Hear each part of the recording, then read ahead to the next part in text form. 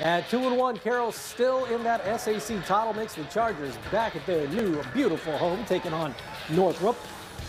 First play from scrimmage, it's Jeff Becker going deep, but C.J. Davis is there. He gets the interception. We're used to seeing C.J. make plays on offense, but a little bit of D right there for Jason Dorfler and the Bruins.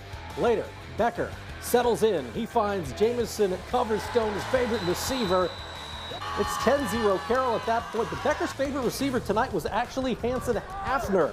Watch Becker hit Hafner in the corner of the end zone. That's a touchdown, 17-0. Then watch this connection again. It's Becker to Hafner. That is good football. It's a touchdown. Carroll puts up 54 as the Chargers take a 54-21 against the Bruins.